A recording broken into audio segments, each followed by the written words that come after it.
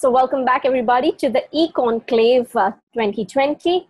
Here we have with us a very robust panel which will share their thoughts on COVID-19, its impact on media and entertainment industry in India. And I take this pleasure to welcome our speakers on this live. Our session chair, Mr. Raman Kalra, partner CMO advisory leader PwC India.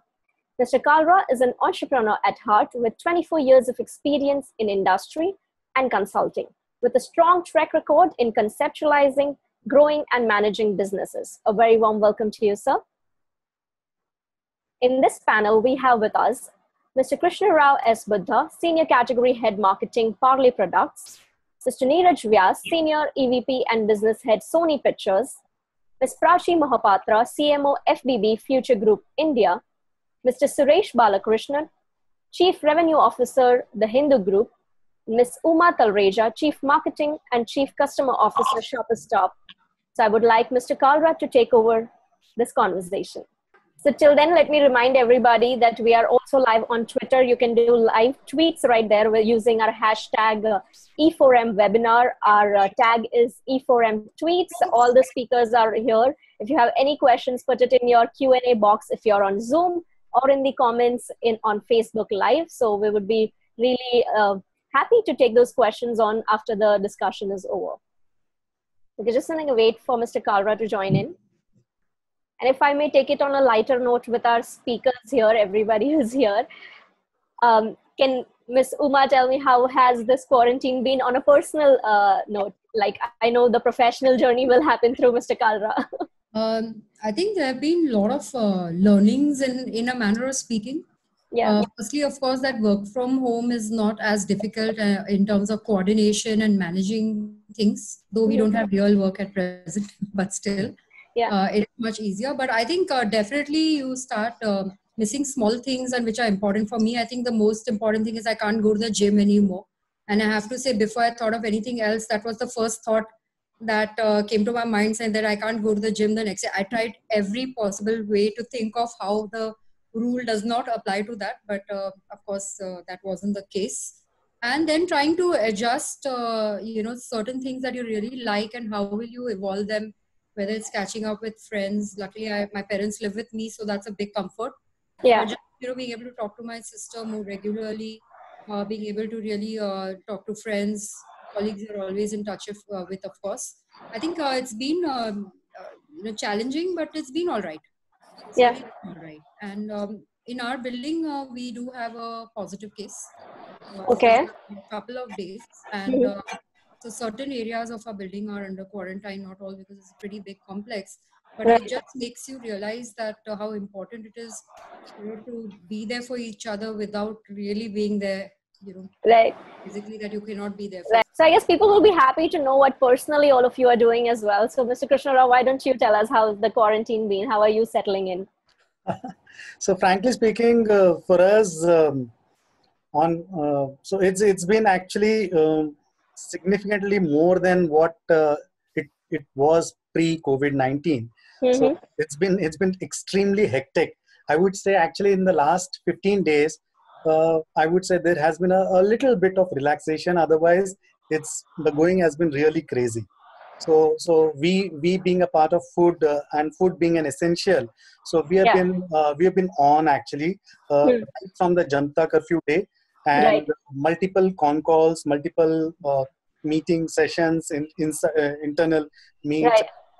So it's been crazy actually. So you must have been busier than ever during this time. Absolutely. Frankly speaking. So we've had several internal discussions, and continuously the work is on. And if someone would have asked me pre-COVID, so how about work from home? I would have said just not possible. So maybe it's all okay for IT guys, but just not possible. But I think there's a completely new perspective. I think everything is possible. So we can remotely work and far more efficiently, I would say. Right. There is a great balance that people are creating between the home duties and the work duties right now from home. Absolutely. I would like to ask Mr. Vyas, how are you doing in this quarantine? How are you handling personally? I personally completely hate working from home. Oh. I have a completely different perspective, and it could be because of the line of work that we do. TV and live television is all about shoots and being there, and while we are doing our creative meetings and writing our episodes, and we're doing our so-called casting and planning and everything for the new shows and all of that. Yeah. But, I firmly believe that the energy that you physically bring into a creative meeting, Yeah. of writers or producers, or could be visiting a set, which I normally do once a week to all my shows, and interacting with the actors, and then reworking things and all of that. I think is a bit of a downer, and work from home doesn't really let you do that. Yeah.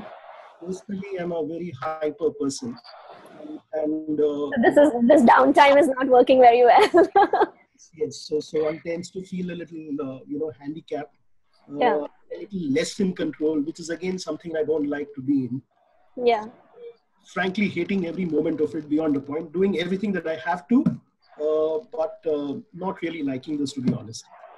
Absolutely. I think most of us who are used to being there physically to do what we do are facing a lot of trouble. Like we all as artists are missing the stage so much. Like, even if we can do this online, but the whole energy and vibe of the stage. Exactly how I feel. Yes, absolutely, sir. I do agree. May I ask, Ms. Mahapatra, how are you dealing with this quarantine? How is work for you from home? Well, not very different from what Uma, Krishna, and Neeraj put in.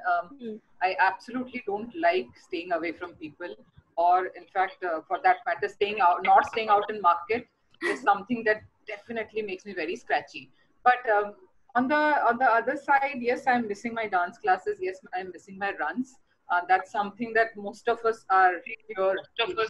Yeah, most of us are definitely feeling the need to be there. Yeah. On the other hand, yes, when I'm looking at things, how it has been shaping up, I'm pleasantly surprised to find new things about myself. I'm pleasantly surprised to find that things I never believed in, like getting like a 15, 20 people to come together, create something and put it out there and make it work. That's not something we had anticipated. In fact, as Krishna was mentioning, Big Bazaar has been open, and all of us are on our toes since the day lockdown has happened. We have not have Sundays, Mondays. We just have days now, as we put in. So yes, things have been moving, but it's a surprising thing to see that how much plus we could bring on table despite such handicaps. But yes, most of us would like to go back to some part of our old life. I don't know what normal is anymore, but some part of our old life for sure. Yeah, I think there is going to be a pre-COVID and post-COVID world that we're going to talk about after this. So may I ask Mr. Suresh, how are you handling, sir, this quarantine time, this lockdown?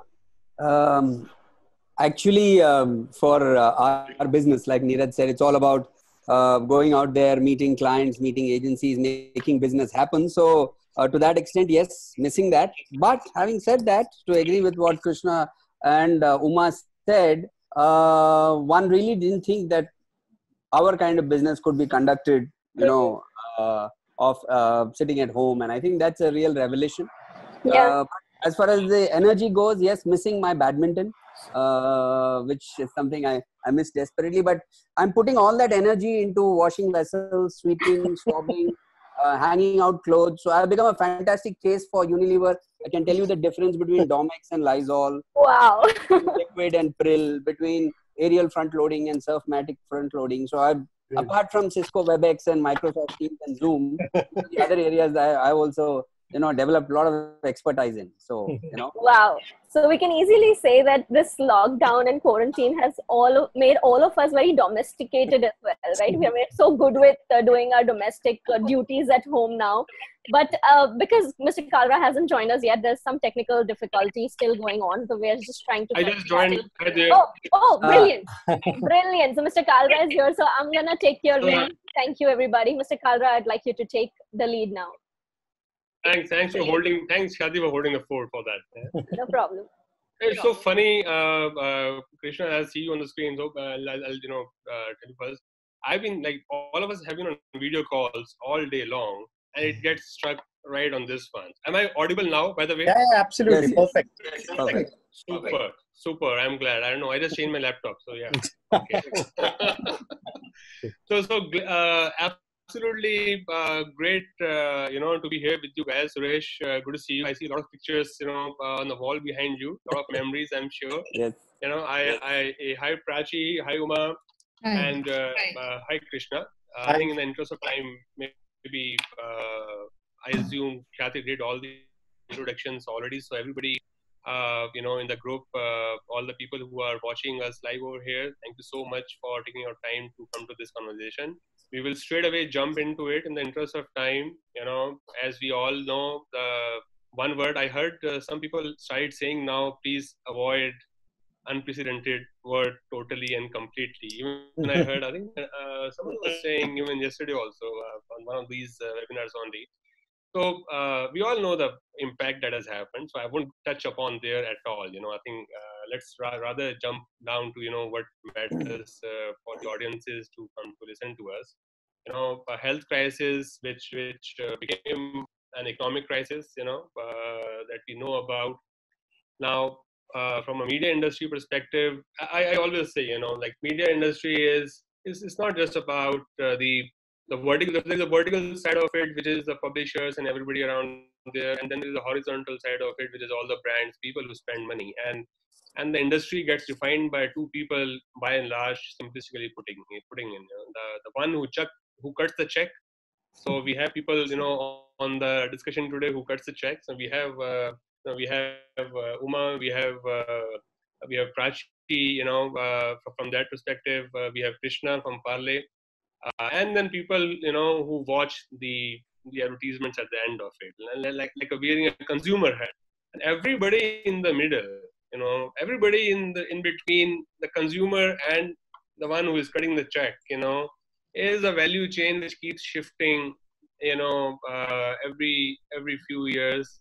Sometimes there is a tectonic shift that happens, and what I feel will happen because of COVID-19 will be no less than a tectonic shift on the value chain, on the media and the impact on media industry. So there will be a few gainers, there will be a few losers, but before we jump to that, before there is a huge demand contraction that has happened because of COVID-19, and the demand contraction has led to a severity of funds coming to the marketing. The first budget, you go to any company and say that the first budget that takes a hit when things go down is a marketing budget. But does it mean that you stop marketing? Of course not. You got to still continue. Keep the steam alive. And who knows it better than people on the panel here. And I think it was very heartwarming to see all the brands adopting the core theme of care, trust, empathy as a primary communication force, keeping the larger purpose of the brand alive, in these times. That was very heartwarming, and of course it was the need of the hour and the only sensible thing to do. Now moving forward, you can do that only up to a point. You can, ask a CMO, ask a marketer, or ask a brand. You can keep on talking about, we care. While you will always keep talking about that, right? But somewhere you have to strike a balance and have the other messages also go to the consumers that buy my product, I'm giving you a 30% discount, you need it, so that way. What we would want to do in next 45 minutes as a free flowing, our discussion is understand the impact. Before we go there, I would request maybe we can start from let's say Prachi, fashion, and let's pick FPV as a brand. So Prachi, and we'll do a very quick round and we'll talk about it. What has been the immediate short-term impact that you have seen? And I'll categorize that as a survival strategy. So what had been the short-term survival strategy, and the and how you guys have really experienced that as a business that you run. Would you like to share that quickly before we move on to the other things? Yeah. So, I mean, there are two ways to look about it, and I'm going to talk about the fashion side of our business as well as the essential side of our business as well, which I look into actively. So, when I talk about the fashion side of the business, I'm sure Uma would also have her point of view on this from a shopper store perspective. We definitely have been locked down. Since the day we have been into lockdown, the fashion side of the business has definitely taken a hit, and rightfully so. As I keep on saying, before marketers, all of us are consumers, and this is not going to be any different from people who consume our product. They're not going to make any purchase at this point of time, which is not an essential for them, as it has rightly been for us. All of us have been from the word go, have been hoarding up on essentials, and that's all everybody is doing. So definitely the fashion side of the business has seen a lockdown, complete lockdown. The short-term strategy, as I would put it, is as a value brand, we are going to see a lot of uplift. We're anticipating an upswing primarily because of a lot of pent-up demand, which is there. Yeah. To give you an example, if I look for a kids category, a kid or an infant born, think about an infant born during a lockdown. I'm sure there would have been a prep for him to be received or her to be received. But by the end of 2 months, 3 months, they have new requirement. They have new motor skills, the requirement for a new toy, the requirement for a new apparel, the requirement from a perspective of a child growing out of his or her sizes is manifold. And that's not the only area we're talking about. We're talking about now, if I don't touch the food part of it, I'm going to talk about something like I was reading today and we are experiencing from our own experience. There's a huge pent-up requirement for depilators. That's something that we can't avoid. All of us have been without a haircut, without a normal salon services for quite a long time. And that's going to be true for anyone of us. I got mine done.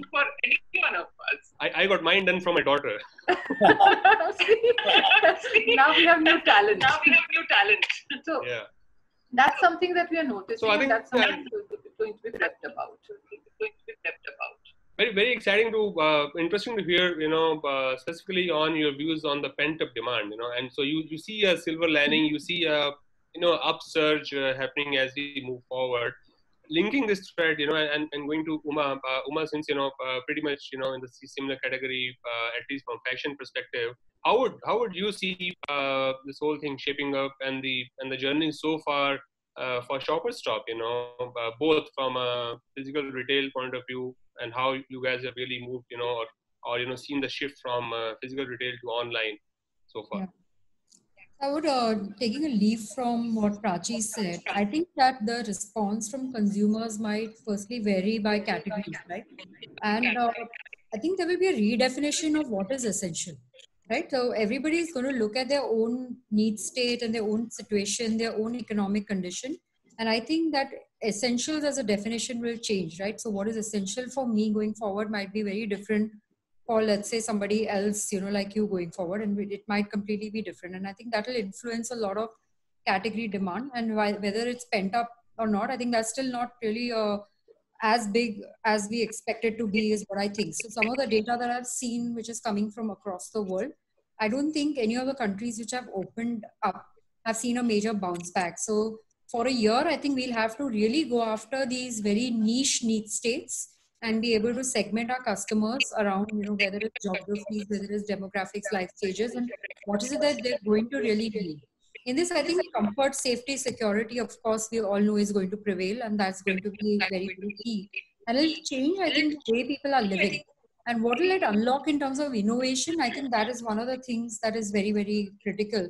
The number of brands that have launched mass in this point in time, right? We have all kinds of brands. We've launched Win-Win's mask a few days back, which have like Jaipuri ethnic prints. Those get sold off our website. We yesterday launched kids masks with Marvel characters, for example, right? Which we never thought we would be doing, in the past. We, as a department store, would have never really thought of selling like a FMCG hand sanitizer, but today we are actually selling hand sanitizer as well. So I think this is just the beginning of that innovation, but really how we use the next year, where social distancing, safety, will be a way of life for us. What can we do to actually innovate around product? I think is going to be very, very important for us to be not only serve the pent up demand, which is what you could not have, but what are you going to need in the future? I think that is going to be very, very important. And how do we as retailers cater to that? I think the second piece where you said, which is, online, and all of us, who have been in brick and mortar or even in primary online channels, nobody really made a profit. If this becomes the critical channel to serve customers in the future, it will require some amount of digging into, what is the model going to be? Where are we going to optimize our costs? How are we going to get better ROI and efficiencies? I think that's the second piece which is going to be important. A lot of us also have stores, let's say in tier 2, tier 3. Maybe they're not as severely affected in sentiment by COVID or the penetration of COVID. How I think we might just end up running parallel streams, right? What do we do online? What do we do for stores which are badly affected? What do we do for stores which are not as badly affected? So I think one has to really think this through in terms of how we can create multiple strategies, keeping the consumer context in mind as to what's really happening with them at that time, and evolve different strategies and innovation. I think that's really, really critical. Yeah, so I would completely agree with you. For every business, and as you rightly said, Uma, for every business, I think wherever you might stand in terms of digital maturity curve, there are a lot of enterprises, and I'm talking about brands cutting across industries. So if somebody says that I have been really high on digital maturity, they also need to sit down and think of new innovative ways of connecting with the consumers and being relevant in the market space. And a lot of industries, a lot of companies have been caught off guard, having not transformed digitally as much, in the past. And suddenly they are like, kind of grappling that we got to transform, sooner. Otherwise, you really lose out on market brand. I think that's a very valid point on digging into the new model as we go forward and building up some innovation. I'll move on to Krishna. Krishna, a very, very relevant, FMCG brand, let's say a Parle. You deal into confectionery, bakery, and snacks business of Parle. Now, one can really, there's a very thin line between essential and non-essential, but that will, of course, go out as we go forward, a few weeks on the line. How have you seen the journey over the last, 2 months on your business, and how has the organization really responded, to the supply chain and the sales side of Parle products? Would you want to quickly share on that 2-3 minutes? Yeah, sure. So quickly, I remember somewhere around the 15th of March is when our office sort of asked, to operate with 50% of our workforce, and somewhere around the 17th or so. So the directors called us for a quick 5-minute, at a short notice of 5 minutes, and asked us to form a team actually. And thereafter there has been nothing back. 22nd of March, Janta curfew, and followed by the lockdown declared on the 25th. We've been on actually. So we being considered as food, which is an essential. So besides fresh fruits, vegetables, etc. So initially we struggled a lot, right from convincing our own field force, our own depots, our own units. We operate with about 130 contract manufacturers. We have about 10 of our own mother units which are owned by Parle. So to actually motivate them to open and start their business, most importantly, the final leg, the distributors. So the distributors were like, is the company lost it out, or why are they asking us to work in this scenario? But then I can tell you that over a period of time, like 25th, 26th, 26th is when we sort of announced that we are going to give about 3 crore Parle-G packet free to the government and to the health workers. So, but actually this has been a regular ritual at Parle. So be it Satara floods, Kerala floods, Bihar, wherever, any earthquake and all. So we keep sending truckloads of biscuits and rusk. But then here we sort of, when we when it went, when it was declared in public, it became much easier for us to sail through the entire channel for sale. So we sort of struggled to get manpower at our units, and which we sort of managed. We got a permission to operate with about 50% manpower, and we struggled to get 20-25% manpower, and with that we managed. We started with 12-hour shifts, tried to up it to 16 hours, and now as we speak, we are in the process of just going to almost about 24-hour shifts at most of our locations. Almost about 100 plus locations are active, up and running. There are a lot of red zones where we are finding it difficult, but we were finding it extremely difficult, like you mentioned about supply chain. So our vendors were not really geared up. To make biscuits, you need wheat flour, you need vanaspati, and many other things, sugar, etc. So we had to ensure that even wrapper, for example. So how is a police wala, a constable, going to know the ink that is going to print a wrapper is actually a part of an essential? So those were the kind of challenges that we sort of faced, and we managed to get our laminates, we managed to get our products out, and we started churning out. So initially, for the first few days, it was easier, wherein we had a lot of inventory. But then as we progressed into the mid of April, and is when we sort of started feeling the heat, because our depots are actually gone empty. One can play cricket there now, so we don't really have stock. So and chains like Big Bazaar and all of them actually, all leading chains have been actually asking us. They have been sending. They in the initial 10 days or so, they were actually willing to send their own trucks to get stocks directly delivered to the store, DSD. So direct to store deliveries, and we've done that. But having said that, so we have a range of about 60 brands. So we had to sort of focus, and we said, okay, we'll focus only on 12 brands. And within those, say Parle-G has got 10 SKUs. We said we only focus only on about 5 of those critical ones. So that actually gave us a leeway in terms of jacking up our production capacity. So there was less changeover, as a result of which our yields, our outputs were much superior, much better. To say that, to sum it up, actually, so we've had, frankly speaking, a very different, unique experience, but at the same time, a terrific experience. The demand is just going crazy. So it's 300%. The demand in the market for all our brands is more than 300%. We are struggling to cope up. And in April, the whole of 1920, we struggled to get a 5% value growth. Only in April, we managed to clock a 37% growth. And we are like... I'll just intervene there. I think it's a interesting comment that you made on the thin line between proving being essential and non-essential, the supply side of it, and how how the whole lockdown and the physical movement has been impacting the business.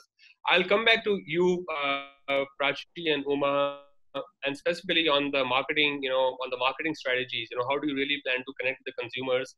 The shift from the way you had been marketing earlier, your whole media mix modeling from traditional channels to the digital, and how the kind of shift you see because consumer behavior has shifted. So I'll come back to three of you from a brand point of view.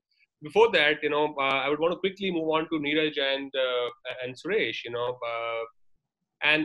So there are segments of industries which have gone down dramatically. Whether it is out of home, cinema, event, theme park, exhibition.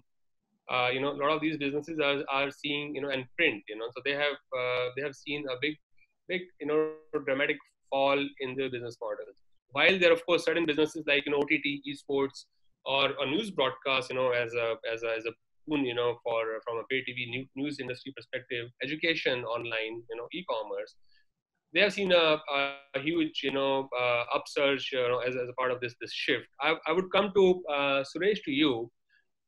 As Chief Revenue Officer for Hindu Group, you look into the print circulation side of business, also the online side of business. Hindu did their journey on digital pretty well ahead of time as compared to a lot of other bigger players, regional bigger players in the country. How have you seen the impact on revenues because of the health and hygiene and the lockdown taking away the print circulation, and the movement on digital side of it? How has been the experience on that? Very quickly, if you can, Suresh, talk about it. Suresh? Yeah, it's been dramatic to say the least, the experience over the last few weeks. You're right, circulation has been hit because in a lot of places they felt that allowing newspapers into complexes or into houses might actually be counterproductive. Although there is nothing to prove that newspapers actually are COVID carriers, but that's for another time. The argument is for another time. Circulation was hit. Less so, I think, in the south where we circulate. I think it was severely hit in Bombay because including the government took a stance that it shouldn't be delivered in Bombay, and Bombay and Delhi were badly hit in terms of circulation. South less so, but yes, it was hit. Advertising revenues dried up completely almost April and May. Obviously, the consumer can't go out, so the advertiser is not advertising. So those were the downsides. So revenues were really badly hit in these few 8 weeks that we have been locked down now. The positive side, of course, has been that our digital acceleration, like you rightly said, we went, Hindu Group went pay on everything, on e-paper, on digital, everything is paid. Business Line, Hindu, Frontline, everything is paid, and we went pay more than 8-9 months ago. So don't ask me why 8-9 months ago, but probably good that we did when we did. So and as a result, even though we went paid, our digital unique users has gone up by 81% over post-lockdown, past lockdown. E-paper has gone up by 141%. Subscription has gone up by 91% on e-paper, and subscription on digital has gone up by 110% over, I'm talking about pre and post-lockdown. So yes, there has been a downside in the circulation and the advertising revenue, significant downside. But there's been a huge upside in digital. And I'd also like to mention, like Krishna said, we are also a product that has to come out every day. So hats off to my editorial colleagues and my production colleagues for in these trying times, day in and day out. There's not been one day when we have not produced the paper, not one day. Across 19 editions of the Hindu across the South, editors have been coming to work, editorial staff has been out on the field, production guys have been coming to the factory, producing the paper, distributing it. So I think and we have learned new ways of doing it by taking all necessary precautions. Obviously, safety of employees and security of employees was number one for us too. And even in those conditions, we have learned how to maneuver ourselves around those conditions and still produce the paper every day. So while on one hand, there has been a hit, financial hit, our future, which is the digital, has really ramped up for us. And also how to bring the paper to the consumer in trying times has been a great lesson for us. And both, like I said, editorial and production has done a fabulous job, and circulation. I mean, the circulation boys every morning at 4:30, making sure papers are distributed. I think it's been a great learning experience for us also. And essential, I mean, we also fell under the essential tag, so we didn't have anybody stopping, except the consumer himself sometimes from entering his house. Otherwise, everywhere it was a very good learning experience for us. Having said that, is this digital acceleration here to stay? Will it be at the cost of the newspaper, which will be the classical rejoinder to something like this? Well, Raman, your guess is as good as mine on this one, because yes, some amount of this digital acceleration I think will help us hugely. Some of them will convert. But people who have been used to reading a physical newspaper for 15 years, 20 years, 25 years, when the lockdown comes, will they suddenly say, no, I no longer need a newspaper, I'll make do with my e-paper? Well, we will have to wait and watch. Our own research shows us, and this is a research, obviously we have access to our databases. Our own research shows us that more than 70% of the people said that when the newspaper comes back, they would like to subscribe to it. So that's what our research tells us, that out of the people who are now not getting the paper, they would like to go back. Yeah, so I hear you out, Suresh. I think very, very exciting to hear from you that upsurge in digital has happened for you guys, and likewise for other guys. And I think I would agree with you. I have been into panels for the last about 7-8 years talking about paywalls and the news, going on a paid on digital platforms. People are willing to pay. The whole debate between free news versus paid news. I think people have started to realize the value of good editorial content. they will therefore subscribe, they will pay for it, and that is on the rise more and more. I'll park a very, very pertinent question for you, and I'll link it with, before that I want to move on to Neeraj, but I'll come back to you, whether, you have, you have Prachi, Uma, and Krishna, over there. I would want to ask them that, are you going to spend money on the digital platform for Hindu, and will that be good enough for you to offset the revenue that you lose out on the print side of advertising? I'll come back to that. I'll give them my, they have my contacts already. So my phone number and my email ID, Yeah, we'll come to that. So before that, Neeraj, you are into very exciting side of business, film entertainment, and of course, there are different kind of impacts that has happened on the film business. That the shooting, on the shop floor has got halted. There's so many hygiene and health issues which is going to impact not only in the short term, but also into the pretty much in the mid to long term. So ways and means of production would need to be relooked at. And likewise, the theatrical release and the exhibition business, like for the PVRs and Cinepolis of the world, that's a different business model, but that would impact severely the one key monetization of film revenue for you people.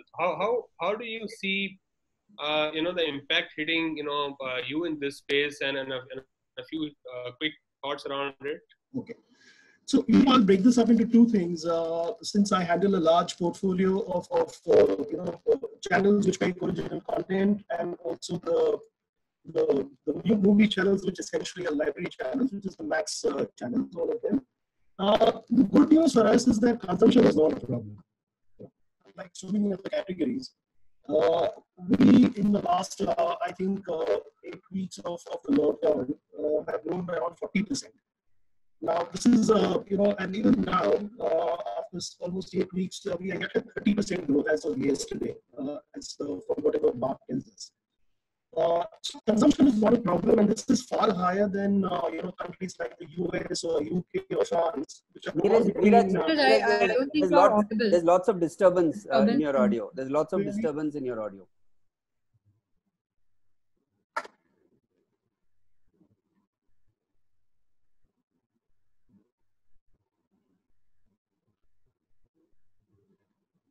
Neeraj, are you there? I'm there, but am I audible now? Yeah, it's better. It's better. It's definitely better. Okay. I seem to have lost on screen, but that's fine. Is it okay now? No, there is a disturbance actually. As you come closer, maybe there is a disturbance. Okay. Is it okay now? Yeah, I think that's better. Yeah, that's better. Okay. So what I'm saying is that, from a consumption point of view, we don't seem to be having any problem. In fact, people under lockdown are definitely watching TV. And so that is essentially not the problem. I think the larger issue for us is that we are not being able to generate original content. And that at some point of time, I think is going to catch up with us. It's repeat content essentially on the GCs, which is playing out right now. And, that too, everybody's run out of a lot of the repeats as well. So a lot of old content got played out, be it Mahabharata or Ramayana on DP, and now it's getting played out again on Star and Colors. So a lot of religious, devotional kind of content is playing out, snacky, fun content, light-hearted, Tarak Mehta Ka Ulta Chashma kind of content, news, movies. So these are the genres that are being viewed right now. And so I believe that a base viewership will definitely, be a reality, because whether it's any kind of recession or depression or inflation or COVID or whatever, consumers will need content, and content will be consumed. I think the larger challenge for us is going to be the resumption, and as and when resumption happens, I think our issues of production are going to be fairly complicated, because a lot of our work, was and is a last minute reality. Not audible. Still bad? Yeah, very bad actually. You want to have a quick relook at the audio at your end? In the meantime, I move the discussion to other Let me try and reconnect. I'll move the discussion to quickly to now back to Uma and Prachi. So as you go forward now consumer habits have really changed dramatically. Nobody knows that what would be the shopping behavior between going forward from a consumer standpoint. How much of physical retail shopping will come back in what form and shape? How do you see your strategies changing now when you connect with the consumers? Do you guys advertise a lot, and you are big spenders. So do you see a big shift happening to digital marketing, to internet advertising, and any challenges do you see over there on engaging with the consumers? Uma, you would like to take it ahead?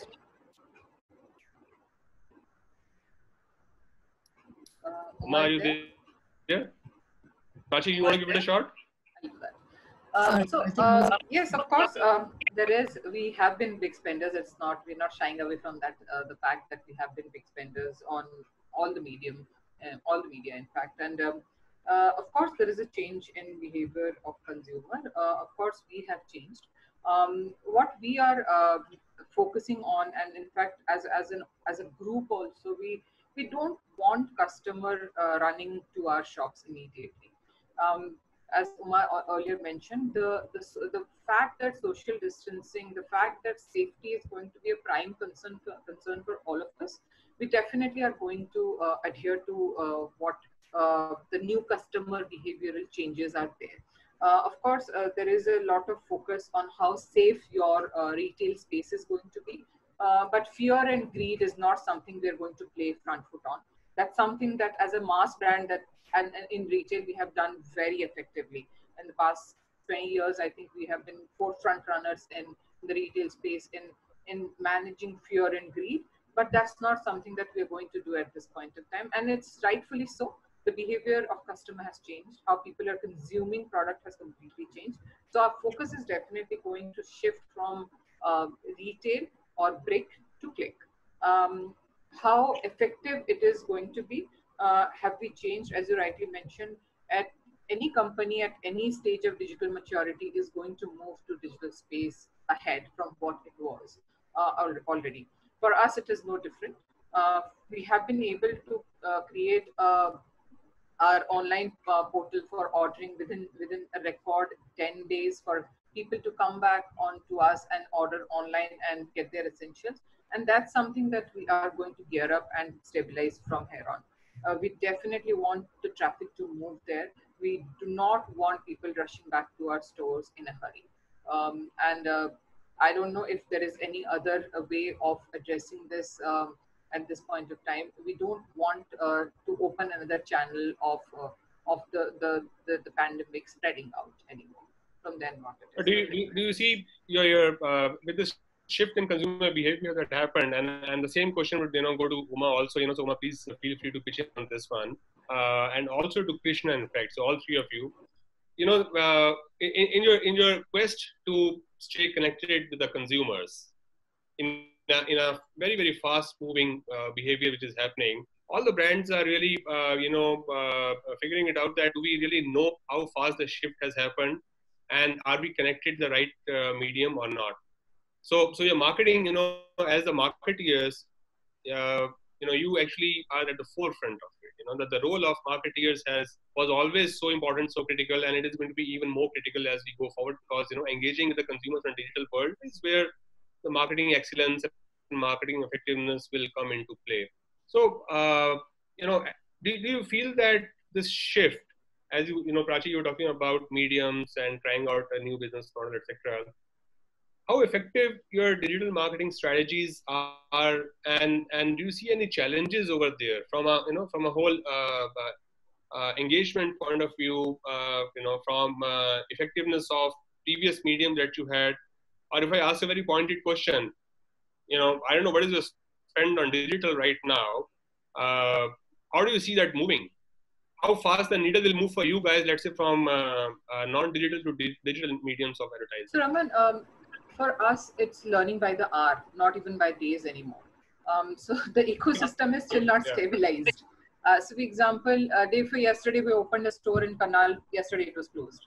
So these are things we are taking as it comes. Before we start optimizing a campaign, the campaign seems futile or the campaign just takes off. So there will be definitely changes, and we are moving as we are seeing the ecosystem change. And that's for everybody to know that the ecosystem is not stabilized at any point of time, and it's going to take some time to stabilize also.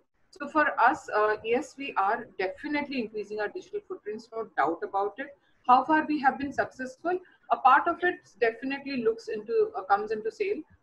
But at this point of time, judging anything by the revenues that we are generating is it's not the right space to judge, because I'm sure words like revenge shopping, words like pent up demands will flow out, and this is not a space that we can know that is a sustainable way of looking at a business. So at this point of time, we are meeting requirements. We are meeting requirements from whatever is coming on table, and we are meeting out it from all the medium possible. How far it is effective, it's as anybody's guess. It's something that I don't want to comment on at this point.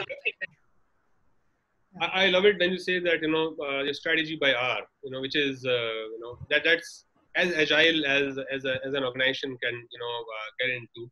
Uma, quick views from you on this, and also if you might want to add, Uma, when you speak, how do you see the organizational readiness to tackle this shift? Sure. For example, Shopper Stop as an organization, do you see yourself being ready to address this shift, or you see yourself going through a major transformation to meet the consumers over there? I think firstly, I think as an organization, we feel a lot of responsibility towards the brand, right? Because it's a brand which has created a new category. So I think that is definitely top of our mind in terms of what is the brand going to mean to consumers in this point in time, and as the situation evolves. And I think it's a brand that has been built through customer relationships, and we run a very strong loyalty program called First Citizen, which gives us almost 80% of our revenues.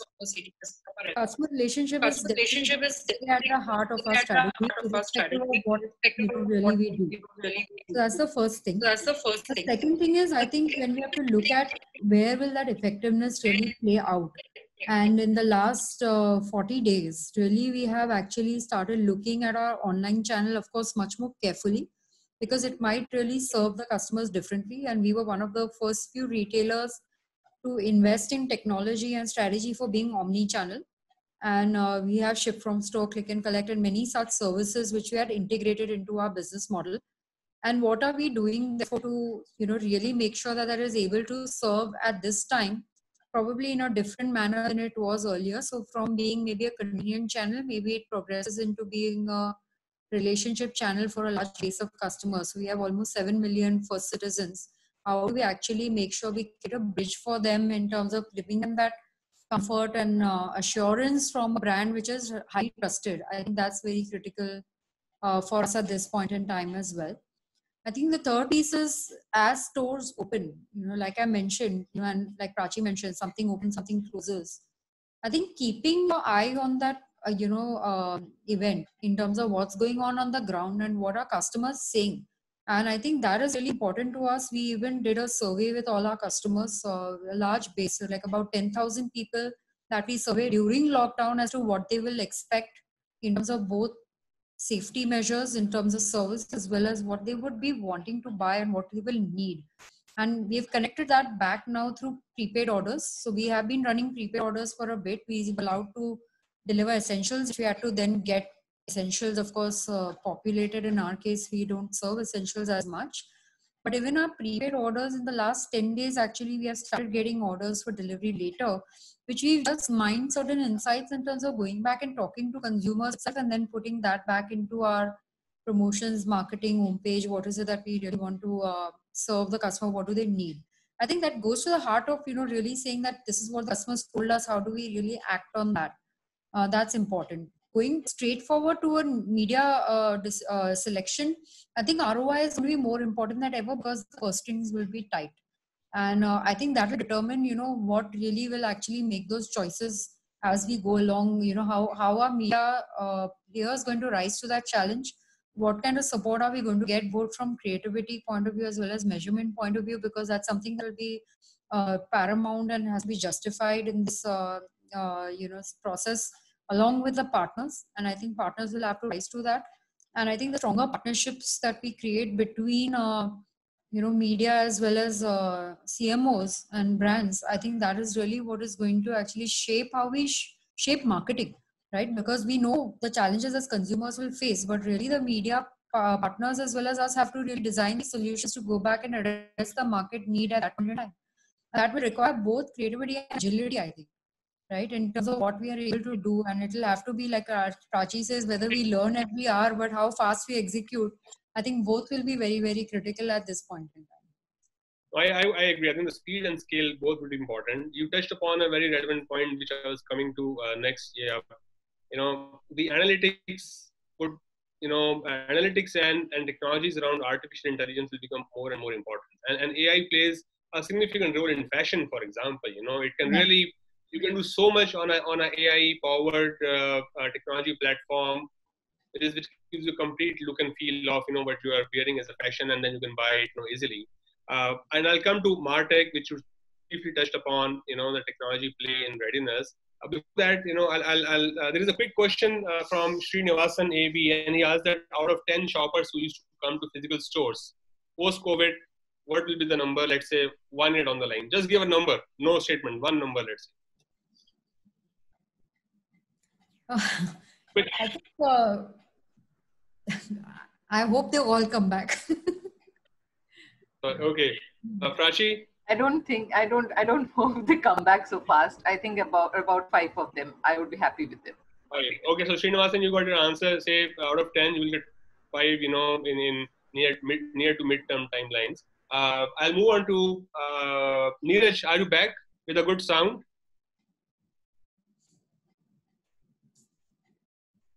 Neeraj, you are on mute. You are on mute.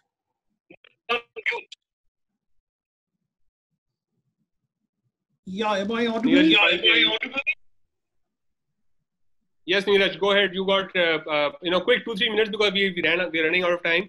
But I do want you to finish what you were talking. Yeah. No, so the point I was quickly trying to make is that we don't have a consumption problem as of now. Consumption has gone up by 30-40%, and so that's the good part. And be it inflation, be it COVID, be it depression, be it anything. Content is a reality, and consumers will always need content.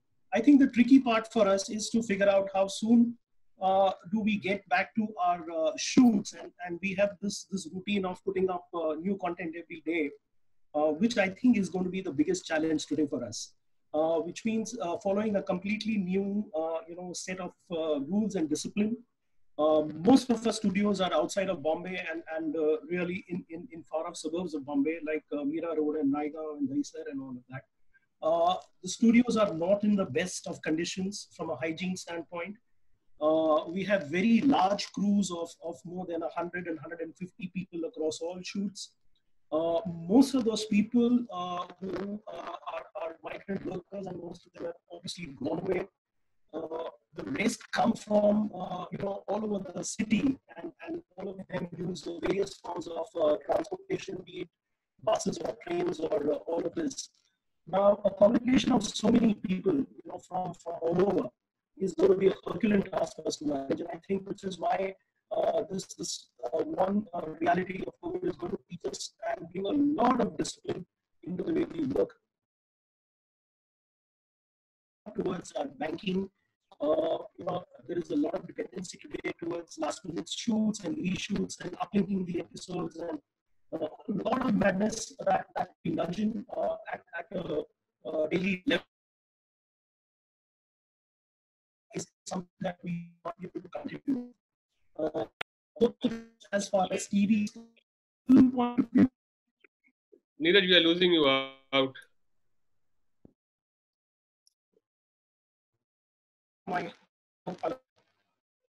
No, it's again, it's getting very bad. We're losing out on you. I'll again jump to, so let me jump to Suresh quickly. Suresh, there's a question from, again, Srinivasan says that, and that was also on my agenda to ask, from a print industry point of view. print industry worldwide went down dramatically, over the last few years. India was one country which was defeating the trend, and we were saying that even our PwC outlook report, we said that print will grow over next few years, still in India. Do you think that this event, this crisis will speed up the death of physical newspapers in India much sooner? It will be a challenge for physical newspapers in India.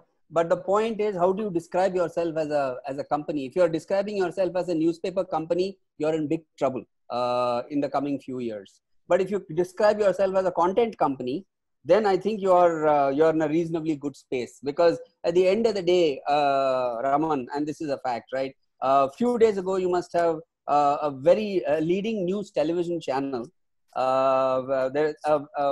It had a very high-profile anchor who left and started his own channel recently. But this particular channel came back and reported that Italy had found a vaccine. Breaking news, right? For the next 3 hours, the kind of hits that the Hindu site got on asking, is it true?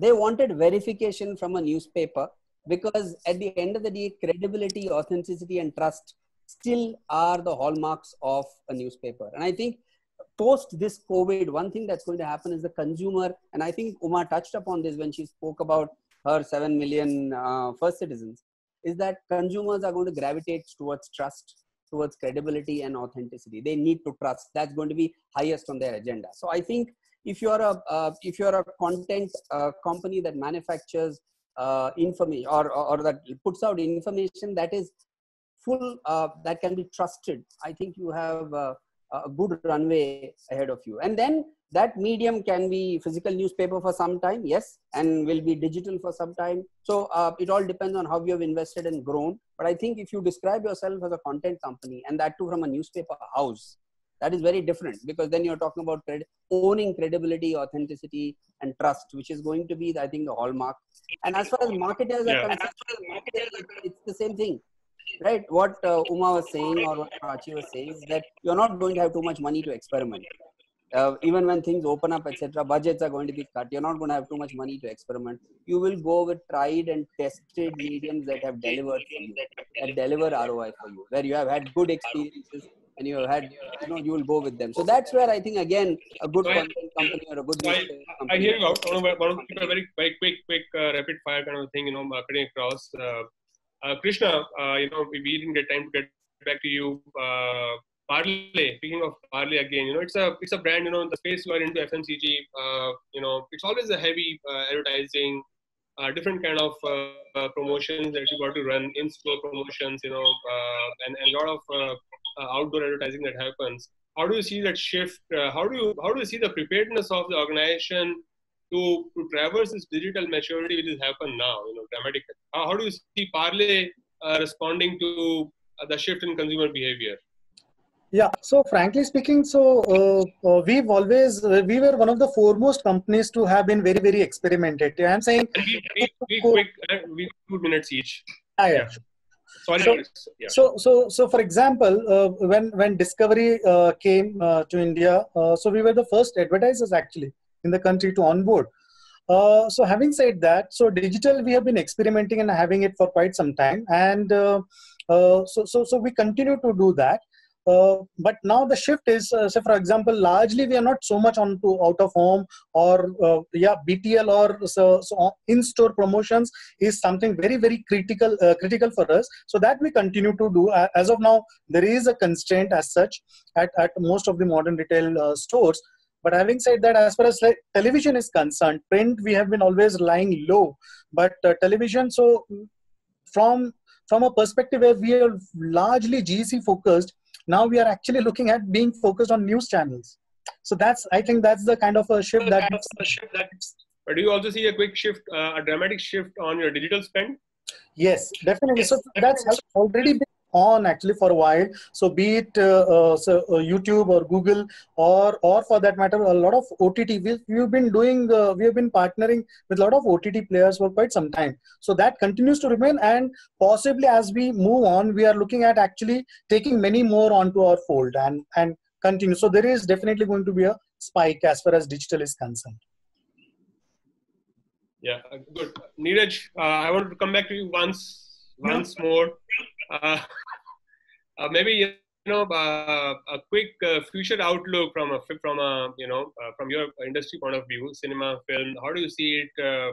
Because the OTT is on the rise now. It will keep on rising more and more with the consumer behavior, which is there. People will refrain from going to cinema halls. Do you see more movies being made for more and more now in future for direct to home releases, OTT release? Will the window of theatrical release be cut down, from where it is now to maybe a week or maybe even less than that sometimes? So what kind of shift you see happening in that space? So clearly, from a TV standpoint, I don't see a problem because OTT content being made is for the discerning audience, and that is meant to be viewed in privacy on a device of their choice at that time. Which is why it's content which is it's got absolutely nothing to do with the TV kind of audience, So that, as far as that is concerned, I don't see any threat. From a movie's point of view, yes, I see a huge shift. I think at least 5 to 6 large releases will shift. You will see that in from June onwards, or even mid or May end onwards, to OTT platforms. They will completely skip the theatrical cycle, and this is a reality. I think at least for the next 6 to 8 months. I think the first big release from a theatrical standpoint will only probably happen towards Diwali. The screen owners are in a mess of their own. It's going to be very heavily guarded in terms of how many people getting in, and the screen owners are talking about, probably just 30% kind of people being let into the movie halls and stuff like that. So I think that business is gone for it also. If you're a small movie, if you're budgeted between say 20 to 30 crores, then digital and then satellite is possibly the best to recover your investments. If you've made something in excess of 100 or 150 crores, then you have no choice but to wait for the theatrical cycle to happen, because nobody can make up for that kind of revenue. So this is where we are. Do you see from a content production point of view, because constant supply is so important in this business, for Yes. TV industry to succeed, they have to have new shows, coming up every day.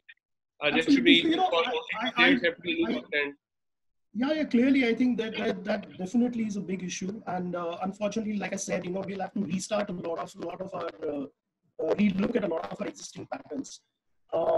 We may need to look at maybe moving away from the daily show kind of a format to maybe 3 days a week, dividing the week between to a Monday, Tuesday, Wednesday, and a Thursday, Friday, Saturday kind of a reality. So all of those combinations are being looked at.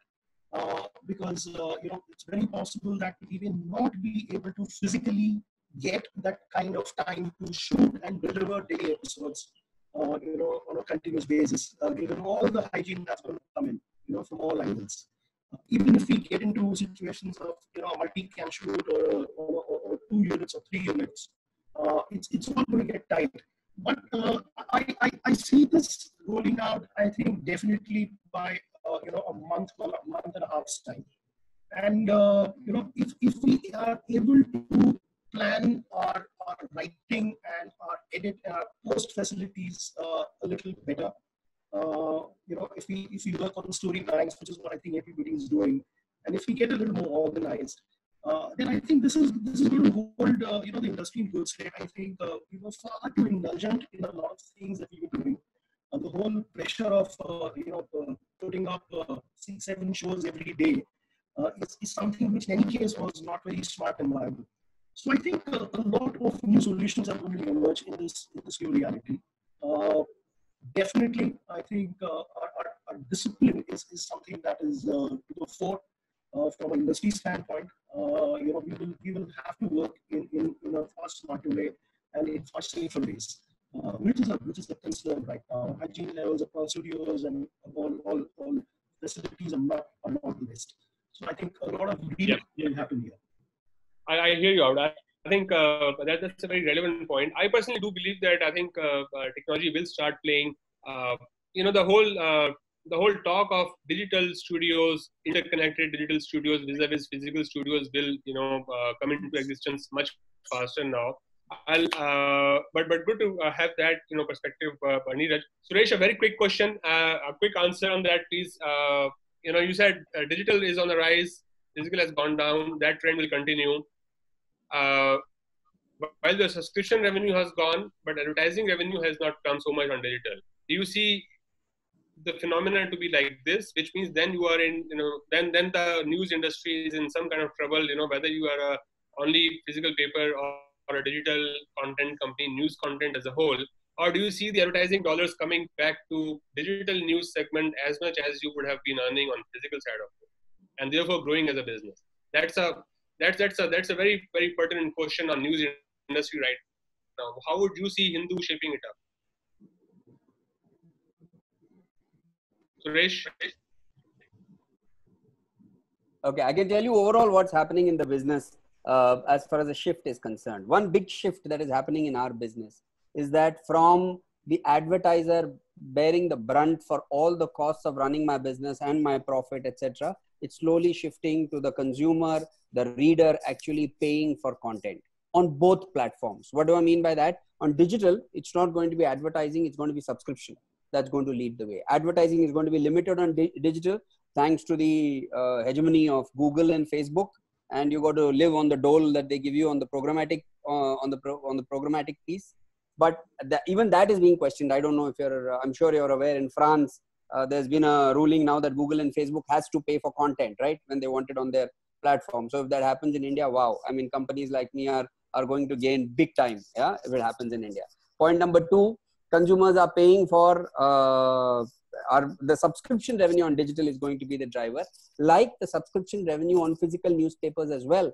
The city that you live in, Raman, Delhi, Gurgaon, Hindu is 10 rupees on a weekday and 15 rupees on a weekend. It's the most expensive English newspaper in the country, right? I think that's the way the rest of the newspapers are going to follow, because you're going to get consumers to pay for content, and so the balance is going to become more equal rather than all the load coming onto the advertiser. I think it's going to be more evenly split, with consumers actually paying for content, both from in a digital platform and in a physical cover price. So I think that is going to balance out. That's going to be a new normal for newspapers and digital newspapers.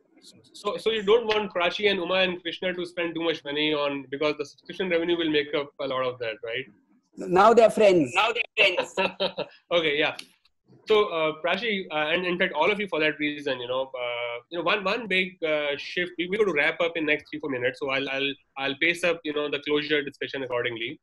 Because of the whole entire discussion that we did, the shift that has happened, it has become even more critical for all the businesses across value chain to get to know your consumer.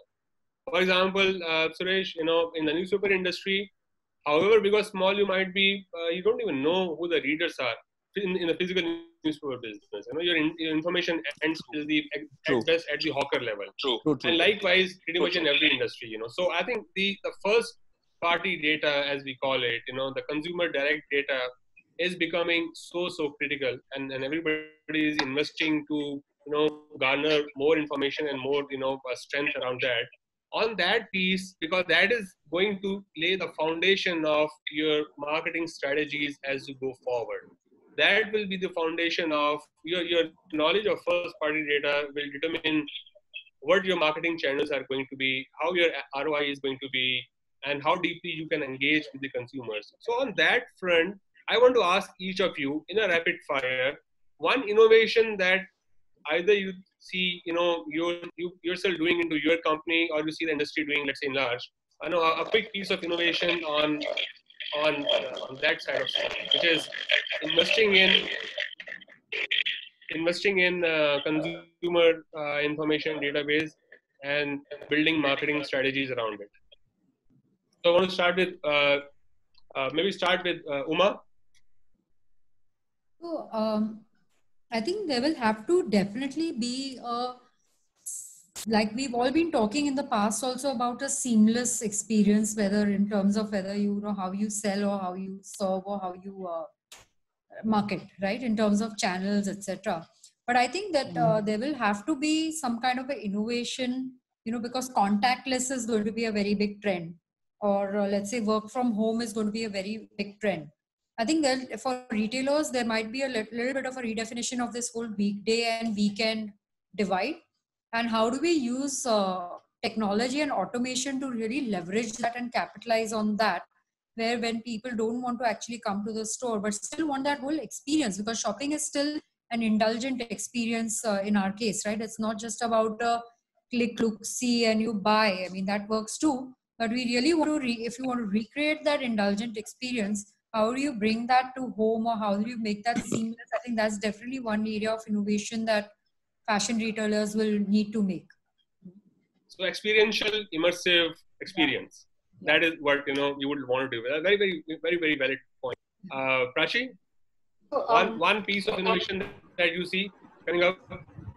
So I believe that a consumer has to be interacted on different mediums, on different levels. For example, I have varied interest on varied platforms, and I want to be spoken by a certain brand on a certain platform only. I don't want to get touched on other platforms. So maybe that innovation is yet to come into fore from us as brands, and that's something that we're going to focus on. So interacting with a certain customer on the right platform and not touching him or her on the other where he does not want to be touched upon, and giving the right kind of content as well. Very, very valid, which again will come by really getting to know your consumer on all the platform as a first party, so again, it will go back to that. So Krishna, how would you pick one piece of innovation on your side of it? Yeah, I think this has already happened. I think it's before time we will sort of realize that this is really a very big innovation. I think the likes of we all know the model which on which players like Grofers and Big Basket and Flipkart and Amazon, they operate. So for as far as groceries is concerned, so guys like Swiggy and Zomato, actually Zomato has launched a Zomato market, wherein they have come up with a separate market. So unlike a Grofers, which actually has a warehouse and delivers, Zomato market is actually picking up from almost on the lines of restaurants. So they are picking up stuff from my distributors, Parle, for example, and delivering it to the consumer. I think that's something that's going to be a very, very big breakthrough in that segment as far as technology is also concerned. Very good. And that's a great example, because I do know we work with some of our clients, and I do know that there are big drastic disruptions that are going to happen in the whole supply chain side of this industry. So very, very valid point. I'm sorry, but another example is Dunzo. Dunzo is also doing the same thing actually. I'm sorry. Yeah, correct. Very, very valid. True. I agree with you. Suresh, one quick piece of innovation you see coming up? Something exciting? The limitation for physical newspapers has always been interactivity, right? It's always been one-way communication. What the digital handle has done for us is it's increased interactivity hugely. Today, out of my total base, 27% of my customers I know by their email ID or their phone number, or both, right? Which is like a significant move. About a year and a half ago, I knew about 5% of my consumers. Today, I know 27% of my readers, which I think, and that number is growing as we speak.